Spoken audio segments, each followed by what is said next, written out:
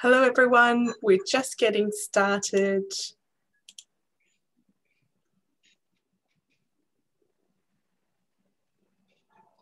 Good morning everyone, good afternoon, good evening to you from all around the world.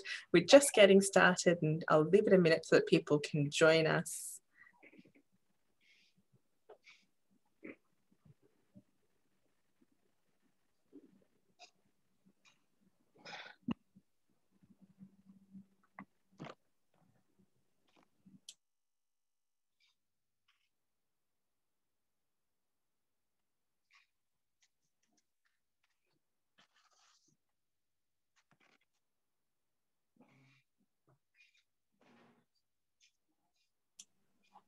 I'll wait for a minute to see people joining us. I see people coming into our virtual room.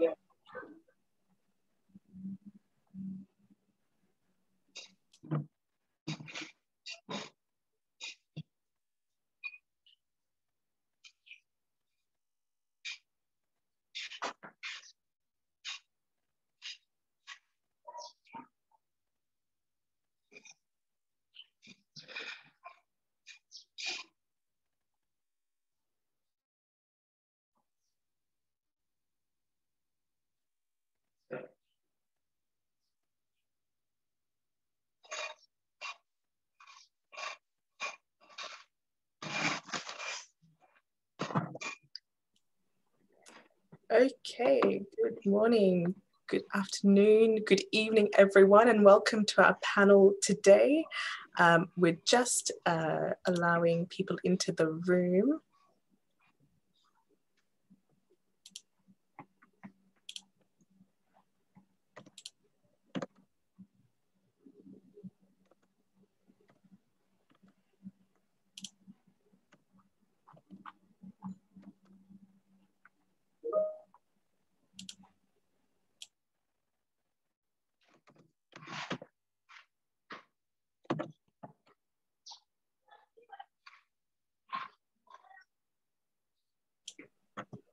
I think we'll start. Well, good morning, good evening, good afternoon, everyone from all around the world, and welcome to our panel on, sorry, I just wasn't making up. No, it's fine. Welcome to our panel today on women political leaders, the evidence of the impact of gender on democracy. My name is Sophia Fernandes and I'm Senior Advisor, Political Inclusion at the Westminster Foundation for Democracy. Today's panel will be translated into Arabic. We're just sorting out that functioning, but soon you'll hopefully see a translation sign at the bottom of the screen where we'll be able to make that function available. But we're just arranging that at the moment. So do keep out for that, and I will remind everyone as we go through. We will have time at the end of the session for question and answers. And so I ask you to please join us in the conversation via your chat function. We look forward to hearing from you.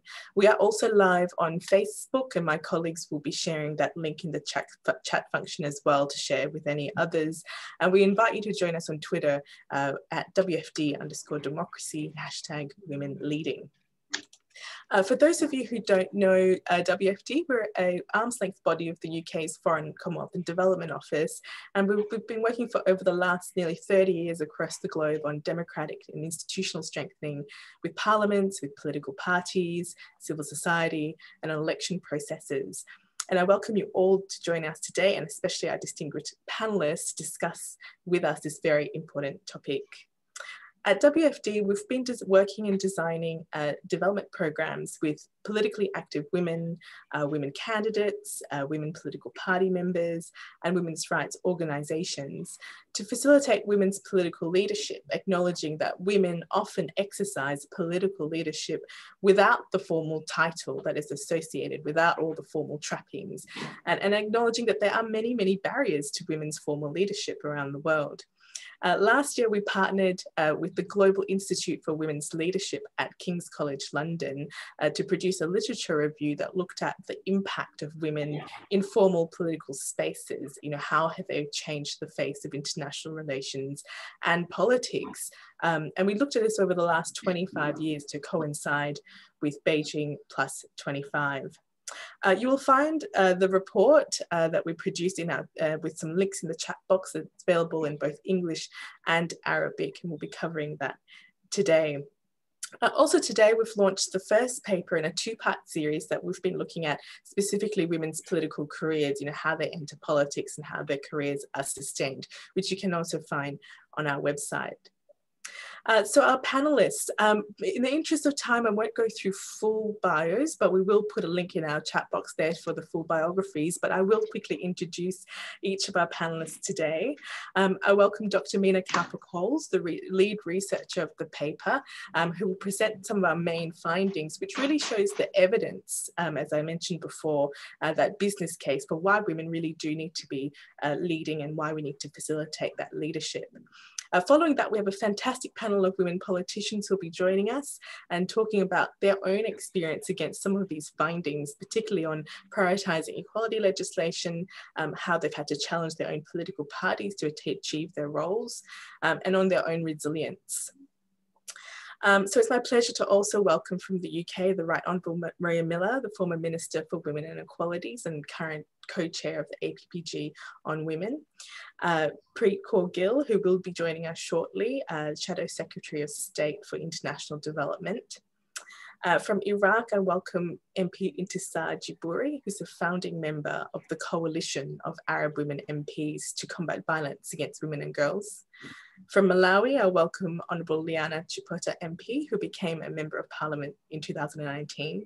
And from South Africa, a very much warm welcome to Siviwe Gwarube MP, who is the Shadow Minister for Health. You're all very, very welcome. Today we'll have a chance to go to invite each panelist to speak, and then my colleague Shannon O'Connell, the Director of Programs at WFD, will take us through a moderated question and answer and discussion. I'm going to try to be a little bit strict with timekeeping, as we would like to have that opportunity for discussion. So please, panelists, do excuse me if I interrupt you and give you a minute warning. And so I turn to you, Minna, really for the opportunity to talk through the research. I'm ready to launch into it and share all those findings, but I know you'll be doing that very ably for us. So I'll hand over to you, and I know you've got a PowerPoint as well. Yes. Just sharing my screen. I hope that comes up.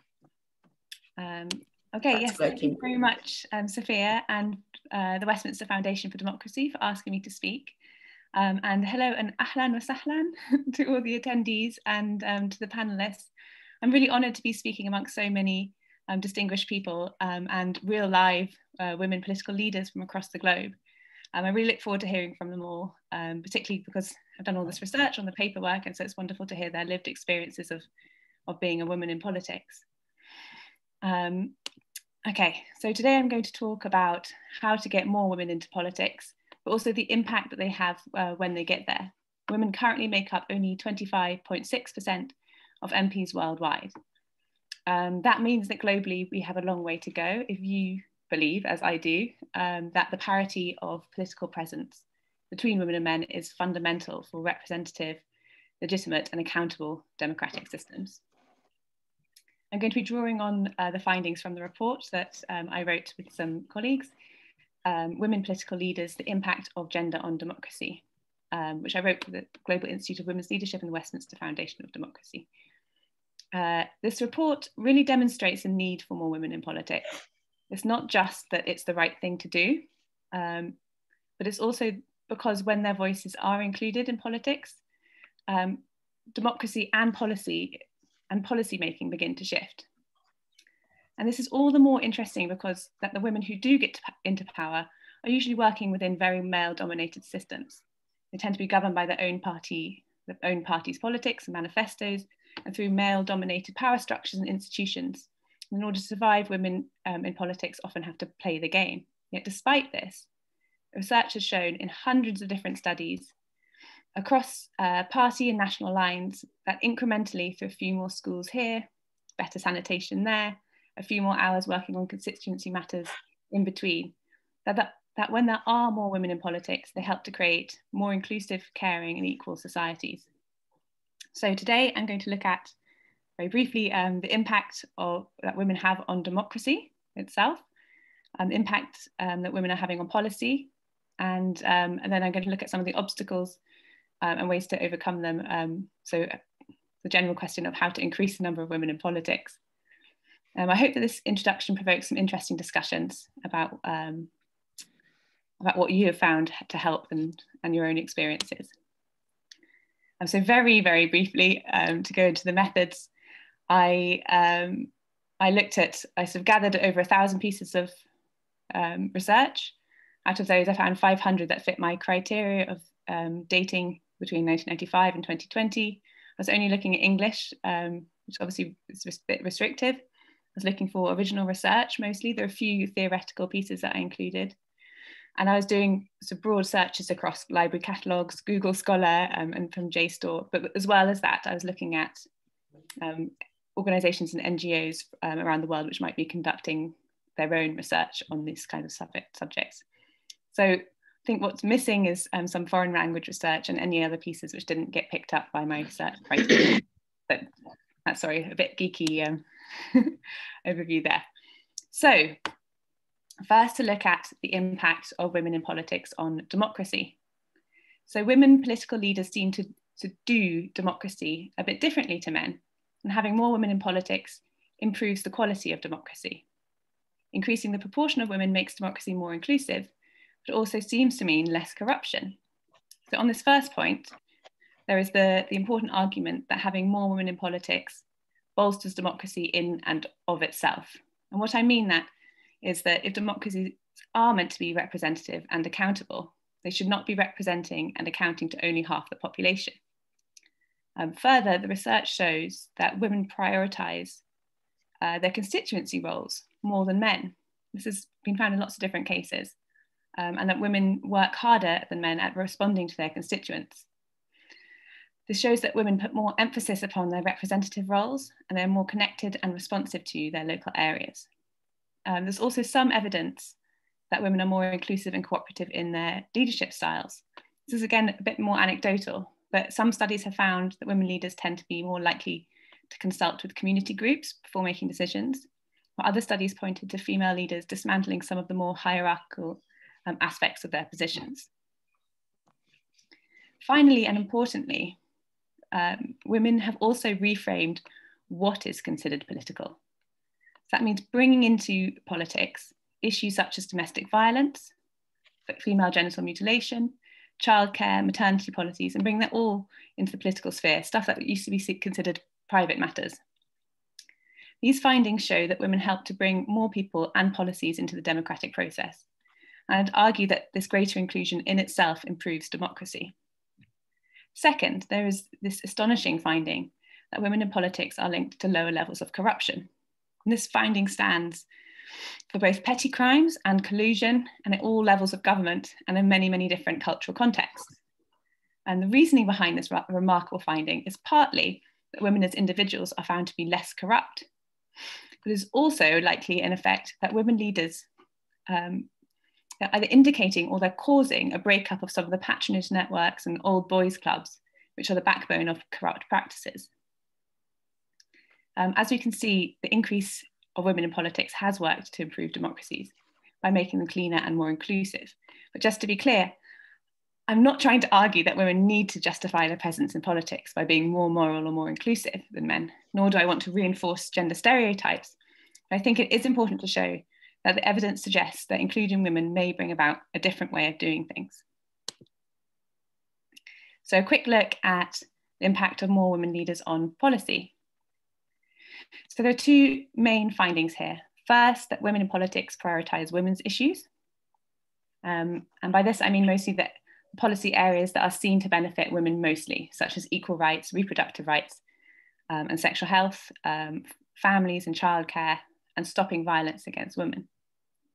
The second finding is that women also prioritise a number of issues which benefit both men and women, especially if these policies tend to fall within the remit of care.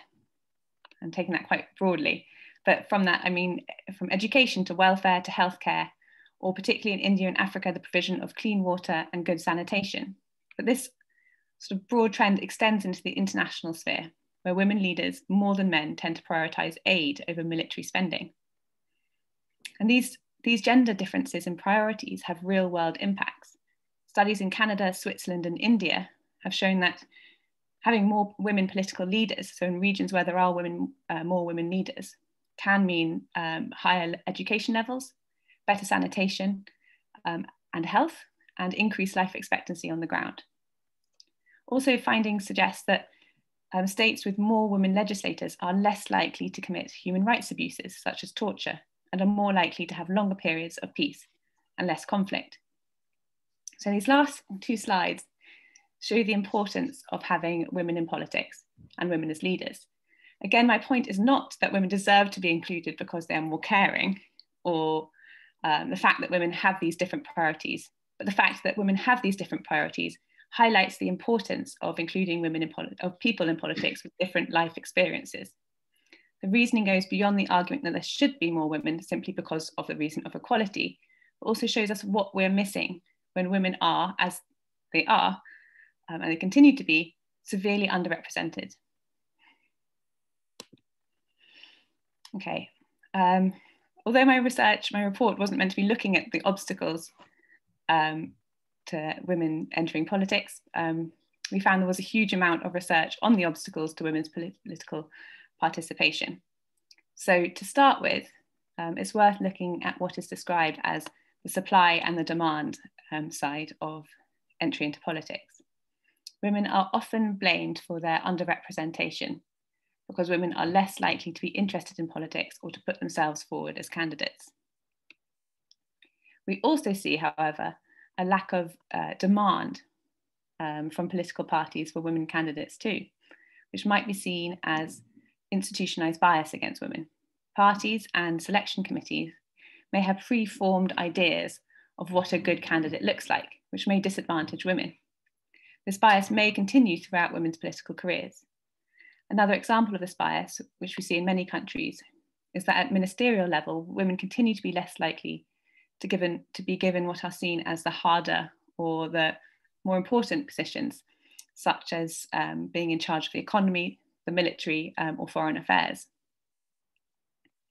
One interesting finding on this level is that women are less likely to be given Ministry of Defence roles if a state is at war or involved in a conflict, but they might be more likely to get a Ministry of Defence role if the military has become more associated with peacekeeping. So you can see this kind of stereotyping and nuance going through the whole area. So to carry on, women are often excluded from many male networks and networking opportunities, and this can severely disadvantage them, particularly when candidate selection is more informal or where they're less able to build relationships with powerful groups of supporters. So examples of this are when, for example, male socializing happens in bars or clubs after hours where women might feel uncomfortable or might be less able to attend. Or else perhaps you might see that power networks coincide with tribal or religious groupings. And examples of that I've found in the literature about Jordan and Lebanon. Other obstacles for women include the high financial costs of campaigns, and this hits women harder because women tend to be poorer and have less access to resources. And then there's a big issue of cultural attitudes about women. In many countries, strongly misogynistic views about women's abilities or their roles can limit their potential for success. This presents a serious barrier for women to enter into politics. In many cases, women who enter politics may face attacks on their morality or their reputation. And this has been found in studies from the US to Papua New Guinea. So it's not a developing world problem or a Western problem. It's a global issue. And this can impact both the supply of women willing to enter politics, but it can also impact the demand for women from political parties who might not want to have a woman if they're seen as a less able leader. And these negative cultural attitudes can often be amplified and by the national media or media coverage. Okay, next about care responsibility. We know that women tend to take on the majority of care responsibility worldwide. And therefore, when political careers and political institutions fail to accommodate that, women are disproportionately excluded. In addition to this, and on the sort of the flip side, women without children can be viewed by the public or by the media with suspicion. So I think Julia Gillard faced this quite a lot. She doesn't have children, but she was seen as sort of being a bit odd for that, and faced a lot of hostility on that front. And finally, but importantly, women in politics are targeted with violence and threats to a much greater degree than men. And this can put them off entering politics, or it can cause them to leave politics. And in my studies, this range from threats of violence and rape on social media through to crotch grabbing by fellow parliamentarians and forced virginity testing. One study of female officials in the Côte d'Ivoire, Honduras, Tanzania, and Tunisia found that 55% had been subjected to violence while performing their duties. So the pyramid on the right here is from a book by Johnny Lewandowski, and it provides a diagram to show the many stages in the ladder of political recruitment. It indicates a number of points at which women may fall away or where positive measures might be introduced. I think it's just quite a good visual tool for understanding the path into politics.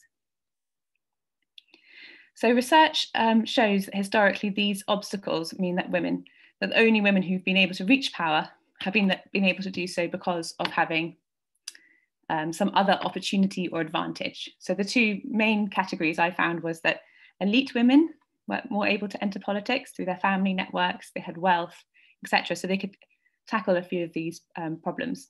The other sort of point at which women might enter would be at times of crisis. If you look at the settlements in the post-genocide Rwanda or post-apartheid South Africa, that's often been a point at which women have been able to capitalise on the change and the crisis points and being able to then build a greater role for them in the future. But obviously we don't want to rely on times of stress or having a elite background as our solutions going forward. So I'm going to quickly look at some of the other ways that we can overcome the obstacles for women to enter politics. Okay, I've slightly falsely grouped our solutions into women can and reform can. But by women, I mean not just all women, but also women within political parties or in women's organisations outside. So I'm just trying to simplify it for the slides a bit. So first, to overcome the lack of women putting themselves forward, the literature suggests that motivation, promotion, and training might offer a solution. The training is often not because women actually lack the skills, but they may lack the self-belief or being asked.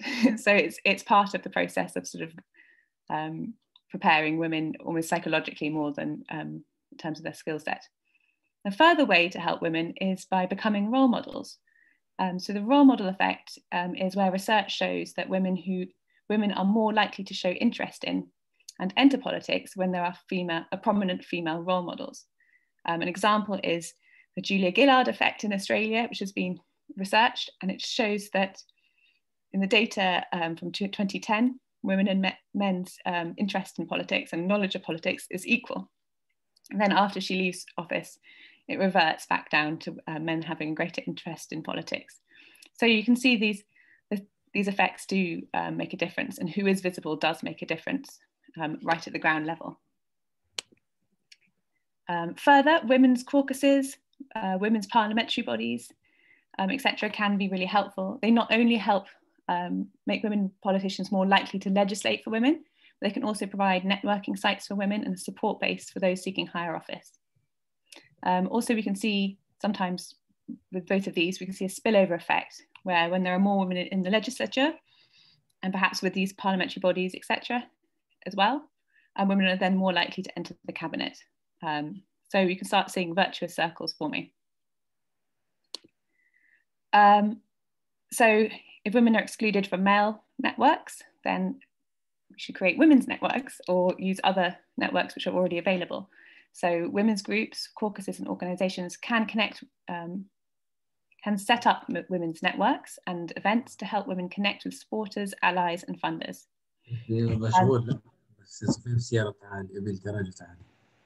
These may be within political parties, training centres, NGOs, or more informal. In some of the case studies I looked at, such as in Indonesia and Zimbabwe, scholars describe the importance for women of the networks and experience that they gained through organising within religious organisations as well. Next, to combat women's lack of financial access, there are funds that have been set up which target women candidates and help them, such as Emily's List in the US and Australia, and also Wish in the US, which raise money particularly for female candidates. And research also shows, and I've been looking, there's a particular piece of research looking at the local level in India, that where there have been women leaders, women are more likely to be elected again. And it's, again, we see this virtuous circle forming. So that's even when women have been put in place through a quota system, then women are more likely to be voted in afterwards. But studies also show that women are more likely to become leaders in more feminized societies. So again, that the role of culture and the role of women's leadership kind of becomes a circle there. There's a piece of research also by Annesley et al. In 2019 that shows that once a woman has been appointed to a cabinet position, it then becomes a sort of concrete floor at the cabinet level that future cabinets shouldn't then drop below this kind of single female mark. So the point is that as each woman sort of enters into politics and becomes a leader, they help to smooth the path for other women by changing attitudes. Mina, I'm going to interrupt and just give you the 1 minute call, please. Oh, okay, I'll zoom through. Sorry, I normally speak too fast, but obviously I'm speaking slowly. No. Okay, so quickly to go through reforms. The important ones, it's quotas. Then we have electoral reform. So in terms of electoral reform, proportional representation is the best, but obviously it's quite difficult to do. Formalising candidate selection processes is really important because the more informal it is, the more men's networks send to Trump. Introducing term limits stops incumbents holding onto the positions. Targeting corruption. And then regulating campaign funding, so it's equal for men and women, and it's placing a cap on it so that you can't buy better campaigns. And something else that can be done is you can get governments to ensure fair media coverage for both male and female candidates. And a very important one is trying to get from the ground up accommodation for caring responsibilities. So bringing in childcare provision, maternity leave, etc. And the final very, very important one, but one which I haven't yet found a solution for, or there isn't clear legislation, is trying to work to stop the violence directed against women politicians. Okay, thank you very much. I won't do my summary at the end, but I hope that's given you a good overview. Thank you very much, Minna. That's excellent. I mean, I've been working with these findings for some time now, and we WFD have been adjusting our programming to try to meet some of these findings and amplify some of the ways to address some of these barriers. I'd like to invite our first parliamentarian, Maria Miller from the UK, to speak to that point, Minna, that you made, that you know what we're missing out when women don't have a place in leadership is the legislation and policy priorities that they bring to the political sphere. And I think, Maria, you've got a very interesting story to tell about your experiences, both as a former minister for women and equalities in the UK, but also your time in Parliament and your prioritisation of this work. So I'll hand over the floor to you. Thank you. Well, thank you very much. And it's a huge pleasure to be able to speak at this event today. And the report that we've just been taken through really shows the importance of having more women in leadership positions.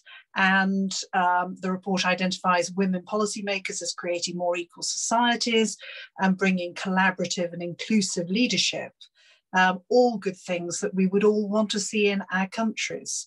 But women in political leadership is still the exception and not the rule. So before we consider ways that we can positively impact on democracy, I just wanted to draw on my experience from having worked in 20 years in business before becoming an MP, because becoming an MP was for me very much a second career. And I think we've come a long way in understanding the roles and the important roles that women can have. The way we think, the way we solve problems, and the way we act towards each other is based on our life experience and the challenges we've had. And if we work in a group of people who have all the same experiences, come from the same schools, the same universities, then the chances are when they respond to a challenge, they'll respond in the same way. So it's not surprising that now the wisdom in business is that diversity is absolutely crucial, and McKinsey's report validated that in terms of profits too. And we know that, and I think this is what I felt when I came into Parliament, that women's experiences were so very different from men's, because gender stereotyping is unfortunately still writ large, bias in our educational system, taking time to have children, sexual harassment. These are all things that, as a woman, I had experienced firsthand, whereas my male counterparts simply hadn't. So we are still to see more women in political leadership, and it still lags behind men. And I think I was very interested in why that was the case. And it's something that I looked at when I chaired the Women and Equalities Select Committee. And I was once told by a party leader who truly felt and he understood the importance of female leadership, who said to me that his party had done all it could to attract women, but women simply didn't want to stand for election, that they couldn't force women to stand for election in their party. And if you read that report, you'll see who said it. I won't comment. The truth is that none of us want to be set up to fail. So we don't apply for jobs we don't think we'll get, and we won't apply for jobs where we think there's a chance we won't get to the top, or we might even fail. We'll use our energy and talents elsewhere. There's no shortage of female leadership, certainly not in my country, but until parties and parliament around the world become places women feel they will succeed and make a difference, we will still see a shortage of female talent in the pipeline. Now, my own experience in Parliament has been over 15 years, and I have seen truly groundbreaking legislation brought in by people like Theresa May, who was our formidable Prime Minister, who spearheaded massive reforms to domestic abuse laws, and has also led the world in terms of modern day slavery legislation. And it's clear to me that as a female member of Parliament, I can make a real difference, because my experience of the world and my views of the challenges are not the same as my male counterparts. And the challenge is how to bring all of those experiences together in a systemic way that will change things better for the long term. And that's why one of the things that I called for as a member of Parliament was the establishment of a committee devoted only to looking at scrutinising the issue of equality. And we've embedded that into our Parliament as a select committee, and I was privileged to chair that committee and its work for 5 years. I'm also campaigning to reform the House of Commons, because its working practices are more rooted in the 18th century than the 21st century. And if we're going to attract more people from a diverse cross-section, including women, then that's not good enough, and we have to change. As political female leaders, we need to ensure we don't shy away from confronting things that are traditionally seen outside of the norm. And I see it as an absolute virtue that we do democracy different. Having chaired 3 inquiries on sexual harassment, something which had never been talked about in Parliament before, I have been able to demonstrate that the outpourings of grief that we saw following the murder of a young woman in London very recently are as rooted in women's everyday experiences of sexual harassment as anything else. And we must not dismiss those issues simply because traditionally they have been dismissed as being trivial or unimportant. And I am now campaigning for changes in the law to provide protection for women online who often experience image-based, sorry, that's my battery going, sorry, real-time alert, I'm having a power cut, so that's having to go onto a battery, I'm sorry. So another area which has received very little attention in the UK Parliament are the challenges that women experience when they're in the workplace. And I have a series of measures I'd like to see adopted in the UK, particularly in support of pregnant women, because a piece of research that the government did themselves has identified that in our country, 50,000 women a year leave their jobs simply because they're pregnant, despite some of the best pregnancy protection in the world. It is my job, I think, to make sure that we have laws that actually work in practice for women, not just in theory as part of legislation. And within my own party, to try and address some of the issues that were in the presentation we've just seen, I've worked with others to establish a women's network, which meets regularly to provide support to new members, but can also act as a fulcrum for issues that need to be addressed more widely. It's really clear to me that we're starting to better identify the cultural challenges that are faced not just in the UK, but around the world in encouraging more women to take on leadership positions in politics. We need to understand that better. We need to encourage more women to come forward. And we've got enormous opportunities in the coming year in the UK around our leadership of the G7 and COP26 to showcase women's leadership on the global stage, promoting gender equality, and particularly tackling the issues that are most pertinent to women's lives, particularly around violence against women. And I'm urging my government to be ratifying the ILO Convention on Violence and Harassment in the Workplace as a way of drawing that attention to that issue to the attention of the world in this important year. More women leading our democracies is clearly an essential part of creating stronger and fairer societies. And it's an absolute duty on all of us that we champion the role of women so that we can pass on to younger generations a much better society, which is fairer and more equal for all. Thank you. Thank you so much, Maria. And I did get warning about your power cut, so it's even more remarkable to have you here. Thank you so much for joining us. In case you do drop off, we might get some questions later that we can send your way, but we welcome you staying on for the rest of our panel. I would like to just let everyone know that the interpretation function is now available. Apologies for that at the start. And if you go towards the bottom of your screen, you should see a little interpretation symbol and be able to click on the relevant language, say Arabic or English. I'd next like to invite from Iraq, Intissar Jibouri, who's an MP in Iraq and one of the founding members of the coalition against violence against women in Arab countries. Intissar has been a champion for women's and girls' rights, especially championing legislation against domestic and gender-based violence.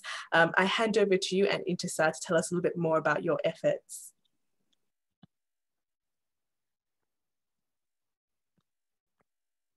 مساء الخير على الجميع عزيزاتي ومشاركي، وشكرا لدعوتي للمشاركة في برنامجكم وعرضكم هذا.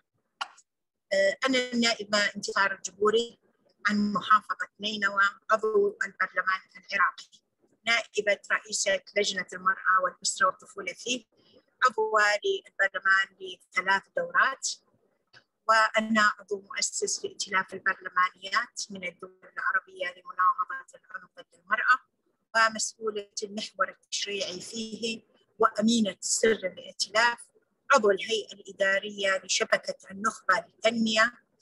أقدم شكري الجزيل لمؤسسة ويستمنستر والقائمين على اجتماع لجنة وضع المرأة. اسمحوا لي أن أقدم عرضاً موجزاً لما أنجزته وأنجزته لجنة المرأة والأسرة والطفولة في البرلمان العراقي بشأن قانون مناهضة العنف ضد المرأة. مراحل التشريع في 2015 في الشهر الواحد أحالت هيئة الرئاسة برلمان العراق إلى لجنة المرأة قانون مناهضة العنف الأسري. عملنا على تشريعه بلجان مساندة لنا، هي لجنة حقوق الإنسان واللجنة القانونية، وكان هيئة الرئاسة داعمة لهذا القانون، وقرأ قراءة أولى، ونحن في مراحل تشريع القوانين يقرأ القانون قراءة أولى، ثم تبدأ نقاشاته مع منظمات المجتمع المدني والأكاديميين والمختصين، وعرض كافة القانون وتفاصيله، ثم تبدأ القراءة الثانية. قرأ القانون قراءة أولى بالشهر الثالث آذار من 2015، وقرأ قراءة ثانية في يعني الفترات السابقة في الشهر الخامس. تعاونت معنا مؤسسة ويستمنستر مع لجنة المرأة، ونظمت عدة ورشات عمل مع المعهد العربي للتدريب البرلماني، وكذلك ورشة تدريبية لعدد من عضوات اللجنة حول مشروع قانون الحماية من العنف الأسري. كما عقدنا وضمنا لجنة مبادرة قرار مجلس الأمن 1325 اجتماعات دورية مع منظمات المجتمع المدني، وتناول الاجتماع والمناقشات حول مشروع قانون الحماية من العنف الأسري.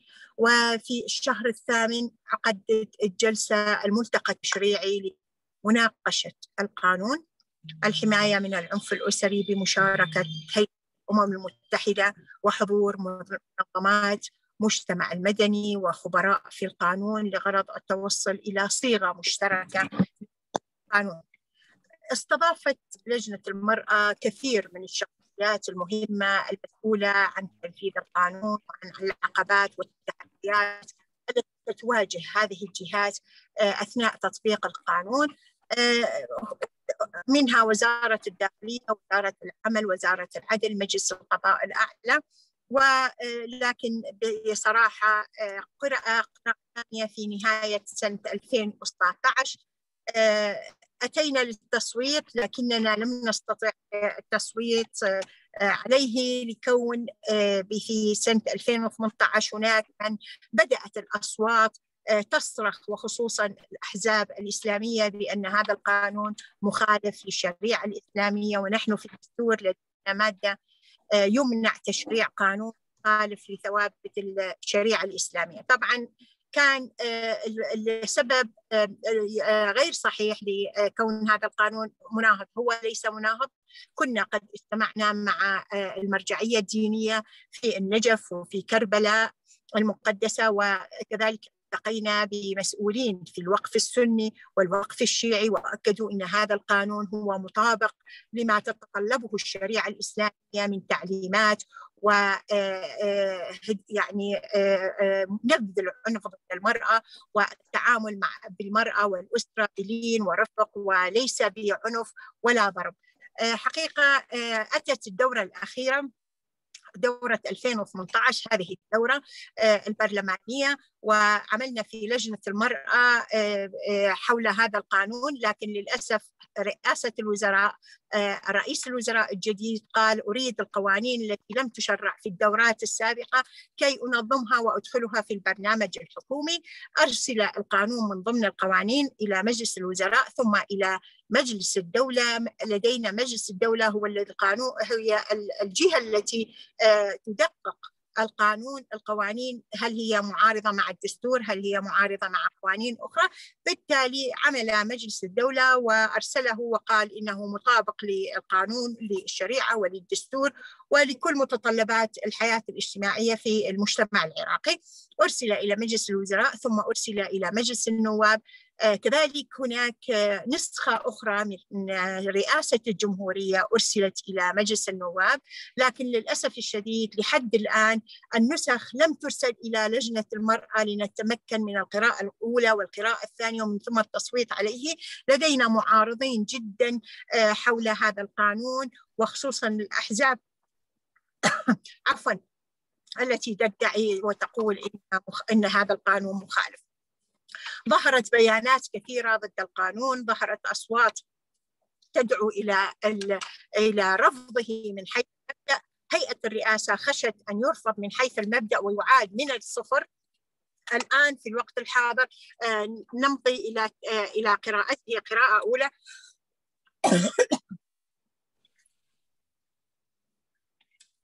عذرا، آسفة. نمضي إلى الضغط حول على رئاسة البرلمان لإرسال هذا القانون إلى لجنة المرأة. حقيقة كانت لدينا مقابلة مع السيد رئيس الوزراء، وكان لدينا مقابلة مع السيد رئيس الجمهورية، وكلاهما أكدا إنهما داعمين للقانون وداعمين لتشريعه وتوفير البيئة المناسبة لهذا القانون ولتطبيقه. هيئة الرئاسة أيضا هي داعمة لهذا الموضوع، لكنها تخشى من الأصوات التي سترفض هذا القانون من حيث إعادته إلى رئاسة الوزراء كي يعاد يعني التأخير، خشية من أن يعاد إلى رئاسة الوزراء. نعمل الآن على الضغط على هيئة الرئاسة كي ترسل القانون ونقرأه قراءة أولى وثانية ومن ثم التصويت عليه في مجلس النواب العراقي. يعني الوضع في العراق وخصوصا في جائحة كورونا حقيقة مزري للغاية، ازدادت حالات العنف سيما في أثناء حظر التجوال، وهذا الحظر أثر على ذوي الدخل المحدود مما أدى إلى جلوس الرجال في البيت وفي داخل البيوت وزيادة حالات العنف ضد المرأة في هذه الفترة. بالتالي ازدادت حالات الانتحار، ازدادت حالات القتل، قتل النساء، قتل الأطفال. قبل فترة يعني قامت إحدى الزوجات، إحدى الأمهات برمي أطفالها في نهر دجلة، وعند السؤال والتحقيق معها مع ذويها كان ومعها ومع زوجها لماذا أقدمت على رمي أطفالها في دجلة في نهر دجلة، قالوا يعني توصلنا إلى إن هذه بسبب حالات العنف في الأسرة. المهم نحن نحتاج إلى دعم ويستمنستر لتشريع هذا القانون، نحتاج إلى دعم الأمم المتحدة، نحتاج دعم منظمات مجتمع مدني لاستمرار عملنا في القانون. كذلك عملت أنا على إلغاء المادة 398. للأسف أنا أقول إن قانون العقوبات العراقي رقم 111 لسنة 69 فيه تكريس كامل للعنف، فيه حالات من المواد القانونية التي تكرس العنف ضد المرأة، منها المادة 398 التي تعفي مرتكب جريمة اغتصاب المرأة من العقوبة في حالة عرض الزواج عليها حتى يعفى المرتكب الفعل من العقوبة وعلى أن تعيش معه لمدة 3 سنوات. فهي تواجه حالتين: أولاً حالة الاغتصاب التي تعد جريمة خطرة في بشعة تذهب ضحيتها المرأة، هذه جريمة. الجريمة الثانية هي النتيجة لهذه حالات الاغتصاب، فهي أما تقتل بسبب العادات والتقاليد التي الموجودة في العراق، أو تتزوج من مغتصبها كي يعفى هو من العقوبة ومن معاقبته ضمن قانون العقوبات العراقي. هذه جريمة ترتكب على المرأة مرتين، مرة بالاغتصاب ومرة بأن تعيش لدى الزوج حتى لدى المغتصب حتى يعفى هو، وهذه يعني حقيقة جريمة ضد الإنسانية ترتكب ضد المرأة العراقية. جمعت في الدورة الثانية 66 توقيع لغرض إلغاء هذه المادة من قانون العقوبات حتى تأخذ المغتصب العقوبة الكاملة ويسجن حاله حال يعني مرتكب الجريمة بدون تخفيف أو بدون إعفاء من هذه الجريمة في حال الزواج، لأنها إذا رفضت أما تقتل أو تتزوج أو تنبذ من المجتمع العراقي، علما أنها ضحية وليست مجرمة. هذا بالنسبة لقانون 398. عملت أيضا على إلغاء المادة 41 من قانون العقوبات التي أيضا تكرس العنف وتشجع الزوج على ضرب الزوجة وقتلها يعني وارتكاب حالات العنف ضدها. المادة 41 تقول لا يعتبر فعل ضرب الزوجة لغرض تأديبها يعاقب عليه القانون. وهذه أيضا تكريس للعنف ضد المرأة، ومقنن القانون يعني قنن ووافق على العنف. أيضا حاولت أن ألغيها، لكن هناك أصوات رفضت ورفضت وحاربتني بسبب إلغاء هذه المادة. Excuse me, apologies to Intissar, we have 1 minute left. Yeah, thank you.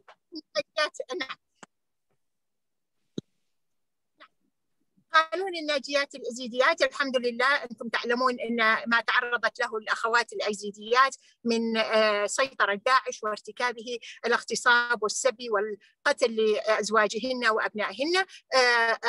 شرعنا قانون هو حماية أو تعويض الناجيات أو إنصاف الناجيات، هو قانون الناجيات الأيزيديات، وخصصنا لهن رواتب وملاذات آمنة، ومنح في القانون تمنح وظيفة وتمنح راتبا تقاعديا، ولدينا أسست دائرة خاصة بالأخوات الناجيات، كذلك معالجة أوضاع الأبناء الذين ولدوا لهؤلاء الأيزيديات من الدواعش. شرعنا هذا القانون الحمد لله، وكان جهود للجنة المرأة في تشريع هذا القانون، كان أعطاهم امتيازات مادية ومعنوية وصحية، وكذلك شمولهن بإعادة التأهيل ودمجهن في المجتمع العراقي مرة أخرى، وكان للمرجع الديني لهم دور في احترام هؤلاء الأزيديات وكونهن ضحية. والآن نحن بصدد، وصادق رئيس الجمهورية في عيد المرأة على هذا القانون، وسيكون قيد التنفيذ بعد نشره بالجريدة الرسمية، وسنعمل على مراقبة تنفيذ هذا القانون في المرحلة القادمة، ونوفر الحياة الكريمة لأخواتنا الأزيديات من اغتصابات وجرائم داعش الإرهابي. شكرا، أكرر شكري جزيل، وأتمنى للمرأة في أنحاء العالم دوام التقدم والازدهار ودوام التعاون فيما بيننا لإيصال المرأة إلى مواقع صنع القرار وإلى تعديل القوانين التي تكرس العنف، بما يعمل على إنصاف المرأة في المجتمعات التي تعاني منها من حالات العنف وتعاني من حالات التمييز والتهميش لدى النساء. شكرا جزيلا مرة ثانية، وآسفة للإطالة. Thank you so much, and I'm so glad you ended Intissar with talking about monitoring, because that's the way that, you know, a lot of these efforts that you're making for going forward will be held to account, and I hope we'll be able to discuss with you more in our question and answer session coming up soon. Next, I would like to invite Honourable Liana Chapota from Malawi to join us. Liana, you've got something to tell us about how you've had to work within your political party to achieve your position as a Member of Parliament. You were elected in 2019. And I think you've got something very interesting to tell us about how you work with political parties and sometimes the own people around you who you think are going to support you. I'll hand over to you, Liana. Thank you so much. As you have already alluded to, I'm Liana Chapota from Malawi. I'm a Member of Parliament. I was elected into office in 2019. First and foremost, it is an honor today to join fellow women in this panel discussion at this very important event, where we're looking at the evidence of the impact of gender on democracy. And today, I will discuss, you know, some of the experiences that I've encountered, more especially the barriers which hinder women to go through and occupy public office, more especially through political party process, and how I managed to challenge some of these barriers. From my own perspective, the journey to occupy the public office has not been easy for women, and I especially, because there are always barriers which hinder women to go through and occupy the public office. Just to provide some highlights on the journey, on my journey, first and foremost, the political party systems are the ones which hinder women from contesting on a level playing ground. There is no level playing ground for women. Our political parties have no clear legal frameworks to guide and encourage women to participate in the public office. despite having the international protocols which support participation of women, our parties have really failed to adapt them and provide the affirmative action to deliberately support women willing to contest for party public positions. This is more evident during party primary elections in our context, because we have to go through a political party elections. And this is not easy to access political party structures, which is an electoral college in the primary election. Yeah, so in most cases where the incumbents are like males, most of the times women suffer a lot to penetrate through the structures. It needs one to be brave enough to break through those party structures, more especially at constituency level. And it needs one to be bold enough to do that. But in my own scenario, what I had to do in my constituency, I had to use the traditional leaders. I also had to use the local voters to influence these delegates, because it's only a group of people who vote in during the primary election. So I had to convince the local leaders and the constituents so that they would convince these delegates, because I said, look, if you want change in this constituency, you have to vote for me. But for me to go through a party ticket, I need to go through primaries, of which by then they had not yet opened for new aspirants to meet the delegates, which it was already a challenge for us to maneuver around, to sell ourselves so that these delegates can vote for us through the primary elections. So I had to use these leaders, these traditional leaders, because I said, look, these delegates are your friends. These delegates are your sons. These delegates are your own people. Why don't you tell them what you want to do at the end of the day? And in so doing, in some other parts of the constituency, it worked for me, because these are the very same people which had to convince the delegates that they have to vote for Liana during the primary elections. But however, if the parties, put up legal framework, a specific legal framework for women, so that they would be able, to be helped or to be supported, I think it can give a high chance for women to be in this position. Otherwise, it's really hard to penetrate into these party structures for you to be recognized into a public office. And the other barrier which is there is resources. You may agree with me that in most cases, male candidates are well resourced than women.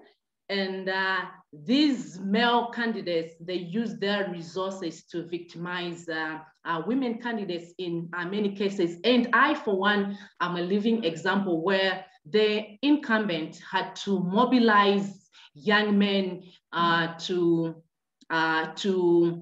distract some of my campaign. And I remember on several accounts, I had to be stopped from going to campaigns, to be stopped to meet these delegates. But in my own ways, I also had to use my finances also to hire some other people so that they could have my buy-in. So you can actually see that if you don't have money, if there are no resources, it's also difficult to penetrate or to counteract the incumbent when it comes to political arena. And much as maybe the issue of resources are there, in my own way, I had to go an extra mile where I had to do some fundraising to get the money to finance my campaign, of which somehow, somewhere, it is not easy for other women to do that. It needs one to be really determined so that you can raise the funds and help you to get through. Because even these primary elections, you need money to meet delegates, you know, to meet these local chiefs. Sometimes they will ask money. So you really need to have a good resource envelope for you to penetrate through these political structures. And the other critical issue, which also affects us women, is the cultural value. And when the findings were being said, I think these are really, you know, true reflection on what happens on the ground, because you can actually see that cultural values are also one of the barriers which we are facing when it comes to stand in political or to occupy the political or public office. And these cultural values, you know, more especially in Malawi, it's an issue because most of the times women are regarded as less important than men. And you look at this kind of perception is also transferred to political party arenas, where there's that belief, there's that norm that women cannot be as effective as men. And already that's a setback. And already you cannot have a buy-in in political party arena whereby they already judge you that you are a woman, you cannot deliver, you are not capable to be in that public office. But in my own capacity, I had to show them that despite being a woman, I can still do it. I had to also do some other things in my constituency. I had to do several projects before the primary elections, before the initial elections, because in my case, I was looking beyond primary elections, because I said if I would not get through the primary elections, I would stand as an independent candidate. So I was also looking just beyond primary elections. So I had to do some several projects where you know, this had also a buy-in to the constituents, where they said, I think she is capable to do something, because I told them that, you know, this is what I can do. You know, for instance, I had to construct a bridge where the incumbent had never, you know, put across that kind of, you know, structure. So to people, they now became more convinced, and they started also, you know, liking me, and telling some of the people that I think this is the right candidate for us to vote for, because Liana, I showed that. Yes. Sorry to interrupt you. You're telling us a very interesting story, but we've just 1 minute left for you, please. Wow. Okay, thank you. So through this predicament, you know, it needs boldness. It needs one to showcase that you are capable of doing things. And the other last critical issue is also sexual harassment, which I myself has also gone through. The incumbent, being a veteran in the party, he had to use each and every influence to make sure that he tarnished my image. He had to use each and every way to demean me as a woman, you know, all those sorts of ways, prostitute and the like. And you can actually see that some of these demeaning words would be a setback to a woman. But I said, no, this, despite the sentiments, I will stay focused, because I wanted to achieve something. So in so doing, that's how I tried to maneuver around. I tried to penetrate the party system, but really it's not easy. You really need to be determined. You really need to be brave to penetrate into the system. So those are some of the experiences which I've shared, but I can also say that being a woman is not something which should be a determinant issue to stop us, you know, contesting in the public office. It's possible, we can do it, and I did it. Thank you so much. Thank you so much, Liana. And I think you spoke to so much of our findings, and particularly that point about, you know, there is desire, but there is a lot in the way, and bravery gets us there. Thank you so much for sharing that. Siviwe, can I turn to you now from South Africa?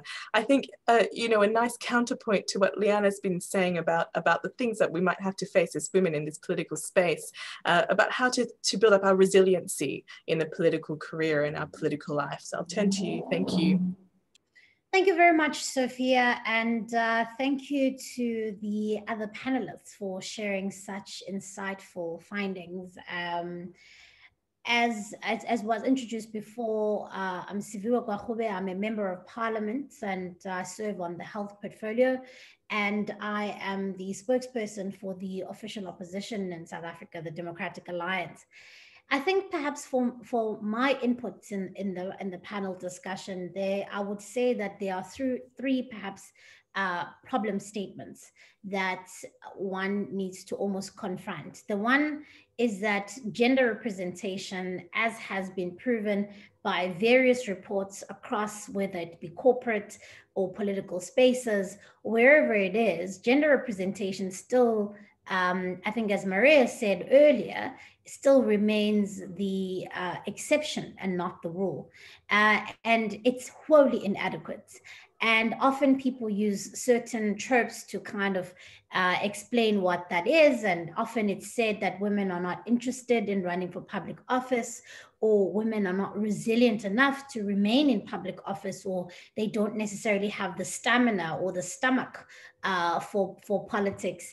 And I think largely these are excuses that are used to lock women out of various opportunities of, penetrating the space. Then I think the second problem is that there are many very superficial sort of gender parity interventions that are often used. And so diversity became a buzzword a couple of years ago in many parliaments, mainly in many institutions. Many political parties saw themselves as, that they had this obligation to embrace diversity and bring on women on board. But the big problem with artificial or at least superficial interventions is that they're not substantive enough. And therefore, you may have 50% representation of women on your benches in parliament, but what does that actually mean? Does that move the dial? Does that shift the conversation? Does that change the face of leadership in a meaningful way? And often you will find that many women will sit on the benches of parliament and many of them don't last.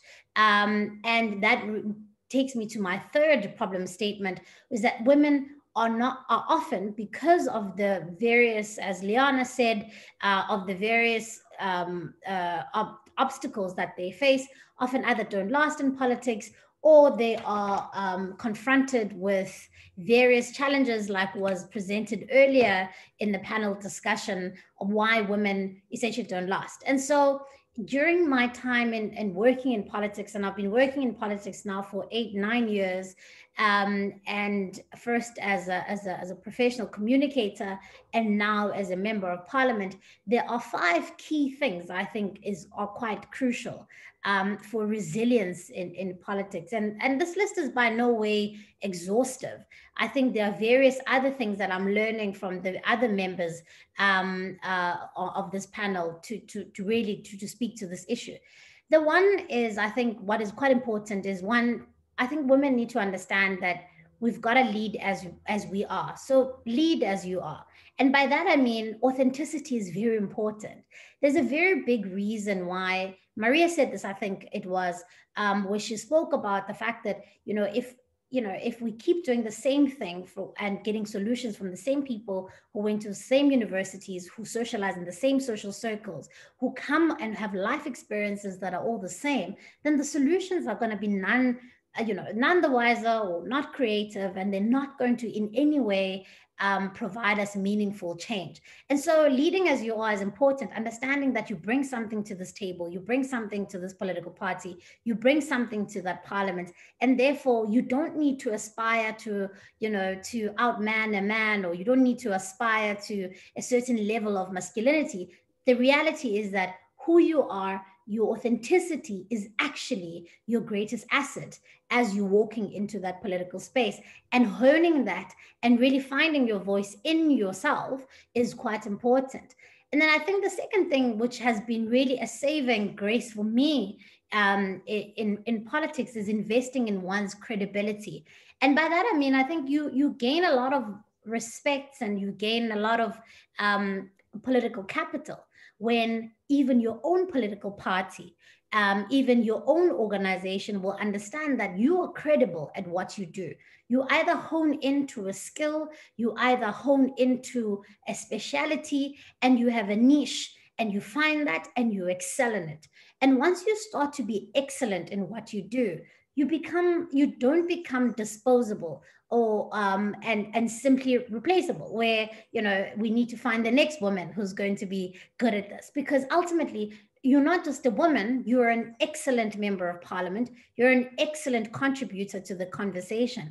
And so really working hard, becoming excellent takes a lot of work, takes a lot of preparation, it takes a lot of grit, and often you probably have to work a little bit harder and a lot harder than your male counterparts. But the reality is that excellence buys you political capital in order for you to be able to have a voice in your party, in order for you to have a voice in your parliament. And that's why it's important to invest in your excellence. The third thing is that I think women, and any woman will tell you, that there's often this notion that women are discovered and that we found you somewhere and we've now brought you on board, and somehow you now need to be almost grateful because amongst all the women we could have found, we found you. And so really earn your keep, keep your head down, work very hard, don't shake the status quo, don't upset the party leaders or or members of your cabinet. The reality is that no one found you. You earned your space. You earned your space. And understanding that and rocking up every single day to work, to your portfolio committee, to those meetings, to your party caucuses, understanding that I earn my keep and I'm excellent, and I was worthy before I came onto this organization. And actually, this organization needs me more than I need it, because I'm here with an offering. I'm here offering something which is going to change people's lives ultimately. And so that's why that also has to be linked. And nobody's saying, be arrogant or not be humble, but often humility is used to curtail women's potential, particularly in politics. Be humble, don't be shrill, don't be too much. And the reality is that that is often used as a way to, silence you or keep you in a particular frame. And so really understand that you've earned your keep before you arrive there. Nobody earns you or owes you, or you don't owe anyone for being there, and that you have something to offer. And the fourth thing is that I really do admire the work that is done by women's caucuses around the world, women's formations. But I do want to say this, and I want I'm hoping to be understood, that it's quite important that women contest main political power in their parties and in their countries. Often, women's caucuses, women's organizations, women's networks are used as a way to sideline women, to say, contest for power there, become the leader of your women's caucus, and not contest for main political power where you lead your own organization, where you lead your country one day. And I want us to be able to use those women's caucuses as support and as great networking opportunities, but they have to have a spillover effect into the main political space where we contest main political power. Because ultimately, if we speak amongst ourselves about legislation that needs to be passed around, gender equality, or legislation that needs to be passed around violence against women, it's never going to get anywhere until we get to a point where we are changing policy in our main political parties and we're raising these things in our main parliaments. And the last thing, and it may seem very airy-fairy, it may seem as something that is often not emphasized in political life, and often it's weaponized against women. But guarding against one's wellness, the reality is that you can go out there and you can be a warrior, but the reality is that if you're not looking after your wellness, you are going to literally burn out at, sort of at the altar of this bigger service that you are trying to do. And so one of the big things that you've also got to do is surround yourself by powerful women, great mentors in many different spaces, in different industries that will influence your ability to do your work very well. Surround yourself by experts and people who will be influential in your career, but also surround yourself with loved ones and friends who are real, and surround yourself with good, real ways of looking after yourself, after your health, after your heart, and after your life. Because ultimately, you don't want to sacrifice your life at the altar of public office, because that's why women don't last, because the one, burns out and very few follow afterwards. If we're going to have continuity with leadership with women in these political spaces, then we've got to make sure that we keep it sustainable. We show other women that we're not going there to die. We're going there to pave a way for more women to follow, so that we're not just an exception at the end of the day, but we become the norm. And so for me, those are the main 5 key sort of resilience points. As I said, not an exhaustive list, but something that I really want to leave with the panel today, that I think are things that we probably need to give some thought to as we go out there and we boss in our various spaces and in our various countries. Thank you. Thank you so much, Siviwe. I was writing these down as you were speaking to remind myself afterwards. Thank you. Preet, could I please invite you to join us? Preet Gill is the Shadow Minister, Shadow Secretary of State for International Development for the UK. And I invite you to talk about your pathway to your role. Thank you so much, Sophia. And it's a real pleasure to join this event alongside such impressive speakers. And I'm very honoured to be invited to speak about my own journey into politics and the need to bring more women into formal political leadership and break down the barriers that hold us back. And so much of the research that is discussed in the Women Political Leaders report really chimes with my lived experience, and it's extremely interesting. And I think for a lot of women, it will be an extremely validating read. It evidences how many of the obstacles that women face in public life are in a sense universal. And it reminds us how much work we all have to do, but that this shared challenge ought to be a basis for solidarity between women and feminists worldwide. One of the lessons I took away from the report was how women are often each other's greatest champions. And this is why it is such a great pleasure to join this event in such good company. The state of the game for women in UK politics has come a long way in recent years. We elected our second female Prime Minister in 2017, and the Labour Party achieved parity between the number of women and men that speak for it in Parliament. And we appointed the first ever woman Shadow Chancellor of the Exchequer, and we have seen Westminster rocked by the Me Too scandal and Pestminster, triggering overdue reforms of our working and reporting practices. In all of these achievements, I think we can all recognise these achievements have not been a given, but hard won. I remember my first local Labour Party meetings and feeling quite outnumbered in a stuffy community centre dominated by middle-aged men. Many of these men had done outstanding work, sometimes for decades, serving their local communities. But I found myself sidelined from discussions or treated differently as a woman who wanted my voice to be heard. As I became more active, I continued to experience setbacks. In some cases, this took the form of blatant sexism.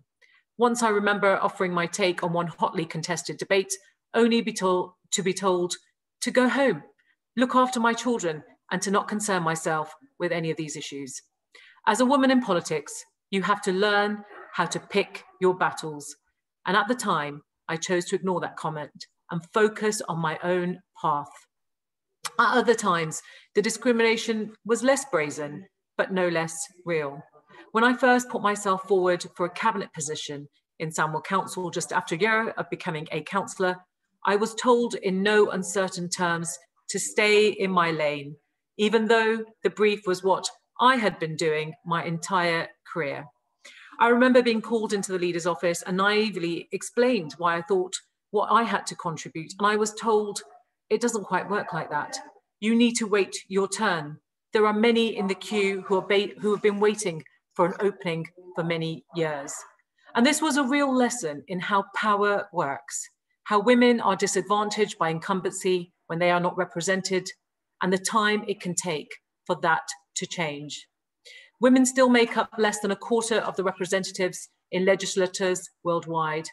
And in the UK, whilst we beat this average, but not enough at 34% of MPs, councils are a similar story.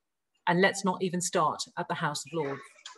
It's a source of great pride for my own party that we have led the way on female representation, with 51% of our MPs now being women, particularly so given the emphasis that this report puts on the responsibility of political parties to be engines for change.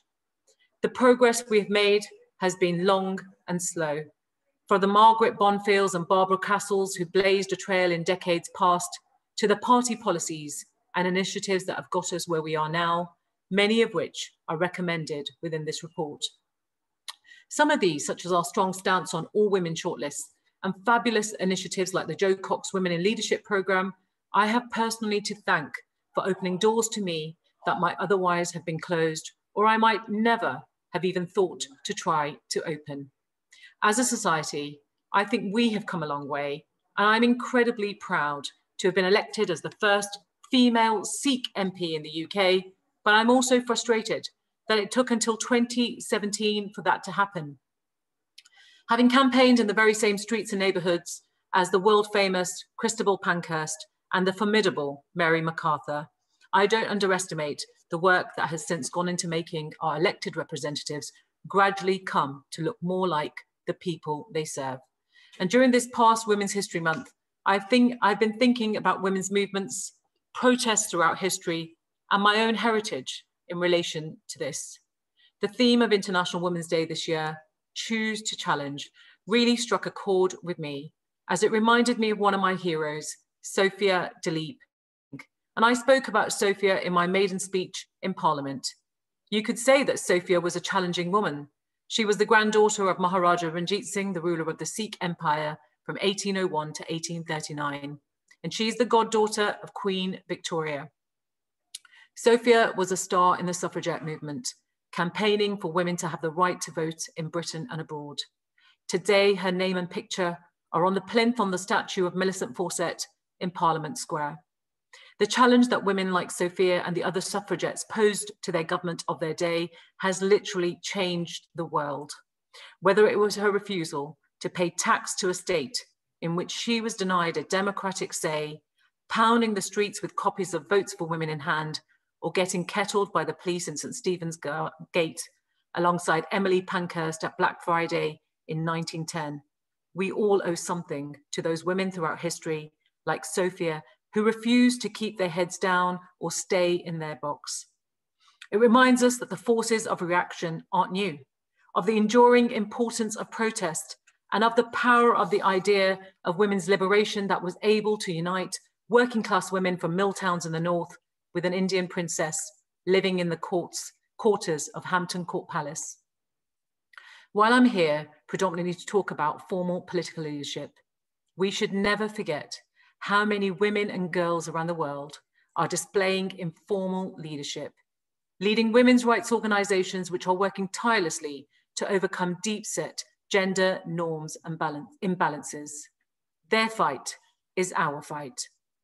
This event is really timely, as the coronavirus crisis has provided a stark reminder of the many barriers women have to overcome in order to fully participate in public life. The economic fallout of the pandemic has fallen disproportionately on women in the informal economy. The burden of childcare responsibilities while schools have been closed, and the breaking up of support networks while lockdowns have been enforced. Faced with this, it is no wonder why women find it difficult to get on the path to becoming political candidates, and is why we end up with shocking disparities where women make up 70% of global health sector workers, but less than a quarter of health ministers worldwide. It was notable when our government encouraged parents to go back to work while neglecting to provide answers on the safe running of daycare and nurseries, a decision that had a drastic impact on single parents and mothers who carry the double burden of holding down a day job and domestic care. I can't help but think, if more women had been in the room, this oversight might not have happened. And as a mother to 2 girls, I'm determined to leave a legacy of a more gender equal world for them and to raise them to carry on that torch. Yet having spent most of the last year with my daughters at home, I know how for many women in politics, there is just no escape and no let up in terms of our duties and what we are expected to do, juggling our professional lives, caring for our children, taking on the role as teachers, completing domestic chores.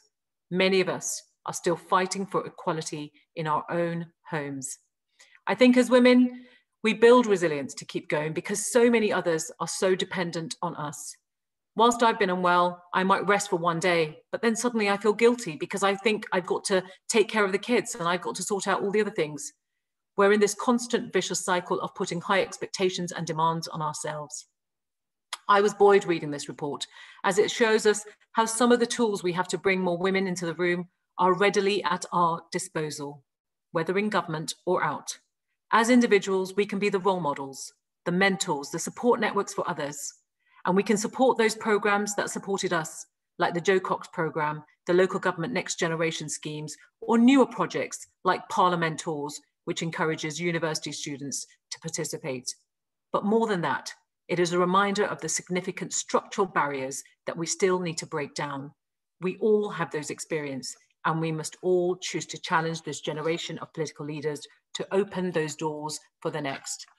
That is why this month, I and my colleague Yasmin Qureshi in the Shadow International Development Team have launched Labour's Gender Equality in Development Consultation. We want to engage with members, like-minded countries, think tanks, civil society communities, and activists to build a transformative international development policy that takes us towards a more gender equal world. As the Westminster Foundation report so eloquently puts it, women demonstrate political leadership every day, even when they are not bestowed with an office or official title. So let's remember to hold on to that activist spirit as we rebuild from the pandemic. Thank you so much for having me.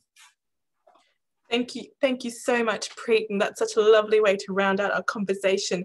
Now, I think we have about 5 minutes left, and my colleague Shannon O'Connell, our Director of Programmes, will just put one question each to the panellists to respond to in about 30 seconds. So I'll hand over to Shannon. Thank you, Sophia, very, very much. March is always my favorite month of the year because all that quiet work, all that work that you've all described in your magnificent presentations gets a little bit of light shown on it. And so the descriptions of that hard work, the relentlessness that you all very much described get to come out in the light of day, and we get to see them and celebrate them. So thank you all very, very much for your beautiful testimonies and exceptional pieces of learning and teaching that you offered for us. We could spend a long time talking about this, and I would love to, but we've only got a few minutes. So what I thought I might do is ask a quick question that links a lot of your presentations. I think, unfortunately, we've lost Liana to infrastructure issues, but I'd really like to link this issue of excellence, authenticity, having a place in politics, whether we are told we should be there or not, and not doing politics as a form of self-sacrifice. Siviwe, you really gave us some good guidance as well that linked into the other speakers' comments about this issue of authenticity. And what we heard from everybody else is the extent to which we are getting messages, and young women in particular, women who are not represented, are getting messages about not belonging, not being there.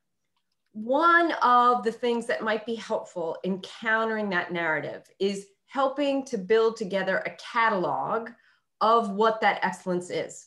So what I'd like to ask each of you to do in a short phrase or sentence is to please share with us one characteristic, trait, or achievement that has been part of your experience in politics that is different from what was there before. What makes up your authenticity? What makes up your excellence? And I'm going to challenge the way you were each socialized by asking this, because women are raised not to talk about themselves. But as an act of inspiring other women who are considering politics, please tell me one thing about yourselves that is a strength, a part of your excellence, part of your authenticity that would not be part of what's going on if you were not there. And maybe we can start in the order of speakers. So Minna, would you start, please, as a leading researcher in this area? I thought I'd get away with it. Oh. Oh, please, can you ask someone first? I have one about you. Every bone in my body having to think of something. All right, I've got some ideas for you, having worked with you, Minna, about just the strength of your intellect and what you bring to this work. But I will shift to Maria. Maria, could we hear from you, please? Oh, Shannon, that it's a $1 million question, isn't it? I would say that the reason why I became an MP is I looked at Parliament and didn't see many people like me.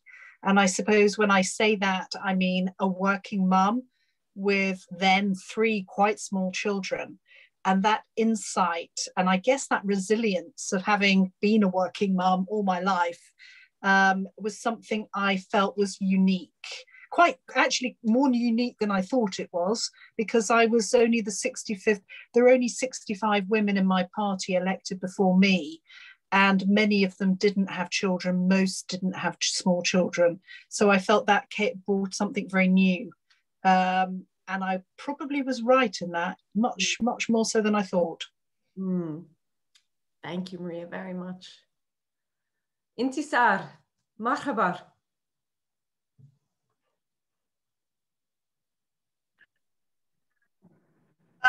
شكرا. نعم أسمع. شكرا جزيلا. أنا أقول إنني عملت في المحاماة لمدة 20 سنة، ووجدت كم كانت المرأة العراقية والعربية تعاني من تهميش وظلم وعنف ضدها، فأردت أن أغير القوانين نحو حرية وإنسانية المرأة واحترام كرامتها. وفعلا دخلت في لجنة المرأة والأسرة والطفولة، استفدت من عملي كمحامية، وأردت أن أغير القوانين نحو حفاظ على كرامة المرأة وإنسانيتها، وأن يكون لديها إرادة مستقلة في اختيار الزوج واختيار حياتها واختيار تعليمها. بالتالي وجدت نفسي في البرلمان بأنني المدافعة الحقيقية والأولى عن حقوق المرأة وعن نشاطها، ودافعت كثيرا وواجهت كثير من المشاكل في هذا الموضوع، سواء مشاكل اجتماعية أو سياسية، لكنني صامدة وأحسن أداء عملي في البرلمان من خلال خبراتي لمدة 11 سنة في السياسة وكذلك في المحاماة ودراستي للقانون. وأشكر لكم هذا الجهود، وكذلك أؤكد على أنه لا يمكن للمرأة أن تكون وحدها، يجب أن يكون لديها عمل جماعي مع نساء مؤمنات بقضية المرأة وقضية إنصاف المرأة ووصولها إلى مواقع صنع القرار. شكرا. شكرا شنون. ممتاز انتصار، شكرا. شكرا. Siviwe, may we turn to you, please? Thank you. Look, I mean, when I was elected to office, I was 30 years old. I could have done many other things, but I wanted to go and change what I'd been grown up being socialized on what leadership looks like. Often we were told that leadership is hard, leadership is, you know, is harsh, and that if you're going to lead an organization, if you're going to lead anything, you've got to almost be dispassionate. And I could not disagree more. And so one of the things that I know, 2 things that I know in my political career that I lead with is great empathy. And I think it makes me an incredible leader because I'm able to place myself in the situation of others. And I think once as policymakers and as lawmakers, we become human first, that makes us good at what we do. And secondly, I mean, I think just for me, as something as simple and as mundane as preparation, I speak about excellence quite a lot because I really do believe that it does buy you license to say to people, no, I will not do that. I don't feel comfortable saying that. That does not align with my brand of politics. But you can't have that, or you can't do that when your political capital is so low. And your only way you can buy political capital, in my view, as somebody who's not interested in political machinations and, you know, hustling of power, is essentially being excellent. And the only way to be excellent is to be prepared. And in whatever space you walk into, be prepared. And there's plenty of ways to do that. Thanks. Beautiful. Thank you, Siviwe. Preet, could we turn to you, please? And Minna, you're next. Thank you so much, Shannon. I would say it's my background and experience because, of course, I am the first Sikh female MP ever elected, and that puts so much pressure to make sure it doesn't take that long again to, you know, Parliament must reflect the very people it serves. And then I think, you know, having worked at the grassroots in terms of in local government as a social work manager, really understanding that the policies and decision making that takes place in Westminster, how does that actually play out on the ground? What's people's experiences as a result of the decisions that we take? And, you know, I think a lot of people say, you know, parliamentarians are really removed, or they are, you know, their backgrounds have been such that, you know, they don't have that connection with the public and they don't always know how to empathize. And I think that really does matter. There isn't many social work professionals that became MPs. There's a few, there's a handful of them. And I think it's so important that, you know, a lot of the kind of skills and the knowledge base that I come with, when I look at the casework that we do as parliamentarians, it's really very similar to doing social work because it's so diverse. And it just, you know, lots of people sort of say it's really good that you had a real job previously before you became an MP, because of course they have this view that suddenly we just do not know what it's like because of the lack of empathy. So so definitely my background and my experience. Thanks. Beautiful. Thank you, Preet, very much. Minna. Okay. Well, I was thinking, I had four brothers, and when I was growing up, fairness was a very, very big thing. And I think that's what brought me to this whole sort of feminist line of thinking. And I couldn't shout the loudest, and I couldn't beat them up if things were unfair. So I was quietly gathering the evidence, which I think is what I've continued to do. And if you can build it, you find out what's unfair and you find out the evidence, and I've sort of been placing it together. And I think that's why I really enjoy working in these kinds of reports and this kind of work, because I think it's sort of building on from my childhood, this sort of angle of when things are unfair and something is obviously wrong, I'm the sort of person who wants to go back to the evidence, go back to what's going on, and just slowly mount my case. But yeah, that's my sort of little contribution. That's fantastic. Sophia, I will hand it over to you to close before we get shut down by CSW, and you can give us your characteristic as well on the way out the door. Well, I think my characteristic must be excellent timekeeping, and that serves in all ways in life. And with that, I want to say a very, very big thank you to all our wonderful panelists for your testimonies, your honesty, your bravery, and for paving the way for all of us as we look to inspire ourselves, but all the women around us to be formally recognized for their informal political leadership every day. And with that, we're at the hands of the CSW platform, and so we'll wish everyone well and look forward to continuing our conversations in everyday life, and also of course on Twitter. So please, we'll see you there. Thank you very much. Thank you all. Thanks everybody. Shukran Intissar. Thank you. Bye-bye.